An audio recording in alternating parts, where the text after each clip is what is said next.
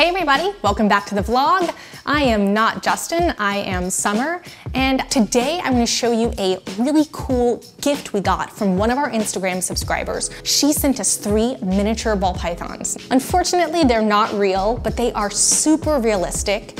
She custom painted them, and they actually have a magnet inside of them too. So if you take off the necklace, the string, you can actually use them on your refrigerator or any other magnetic surface, and it's just such an awesome gift. And what's really special about these is that they're custom painted to match snakes produced here at KINOVA. And actually we have 2 of these snakes still in the collection. So I thought that we would take these miniatures and compare them to the real deal. Okay, we'll start with the animal that we don't actually have anymore.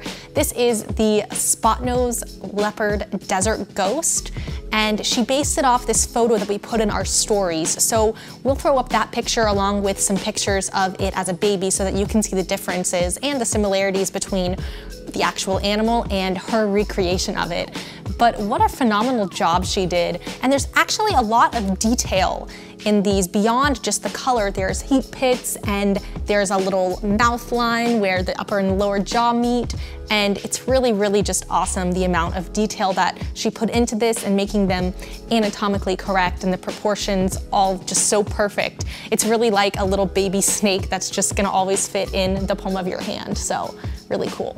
All right, so the next miniature that she gave us was modeled after a snake that we do still have here. It's a fire Hypo desert ghost, and it is one of the most beautiful combinations, especially as it ages, because between the fire, the Hypo, and the desert ghost, all 3 of those are really, really lightening and brightening. So you can see that in the miniature she's made, the beautiful coloration, the lightened base color because of that Hypo, and the super bright saddle colors. And I didn't mention this before, but the eyes are actually rounded and they distend out from the face, and it is just so cool. I mean, honestly, don't know how she did it. Like, I don't know how you could do anything this small and make it look so realistic and just so true to life. But let's take a look at this girl and see what she looks like now. All right, so this girl's about to be gravid, so I'm gonna be extra careful with her, but look at those amazing colors. She is phenomenal, phenomenal, phenomenal.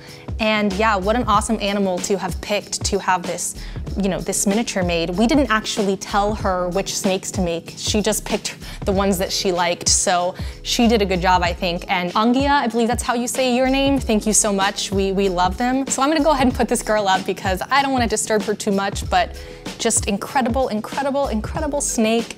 Excited for her to have some babies later on this year. Okay, so the last miniature she sent us was based off one of the coolest snakes I think has ever been produced here.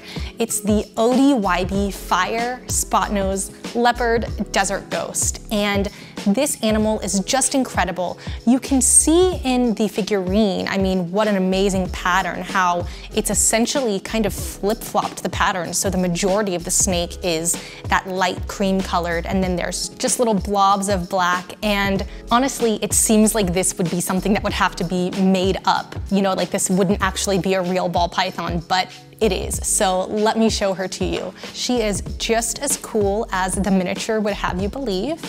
She has this amazing pattern going down her neck. It's almost like a ladder. It reminds me of a motley boa. I don't know if you guys know what that looks like, but it's kind of the pattern a motley boa has.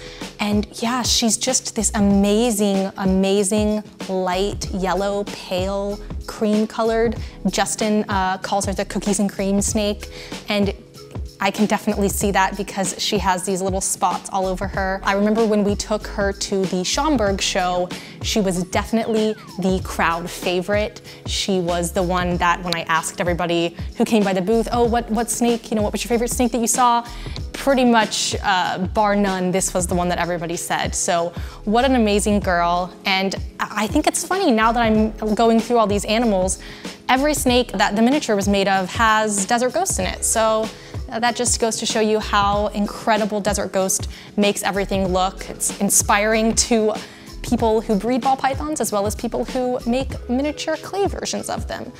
But yeah, this is an amazing girl. She's getting big now, and I'm excited to see what she's able to produce because she's been one of my favorites since she hatched. All right, well, I hope you enjoyed taking a look at those miniatures and comparing and contrasting them with their real life counterparts. I don't know about you, but I was super impressed with the accuracy and just how detailed she was in her representation. So if you're interested in getting some of these for yourself, she has an Etsy shop called NoodleMiniature where she has some pre-made that you can order, and you can also get your own customizable miniatures to look like your ball pythons, or maybe a ball python that you wish you owned. Anyway, thanks for watching, and be sure to tune in Friday for the vlog with Justin.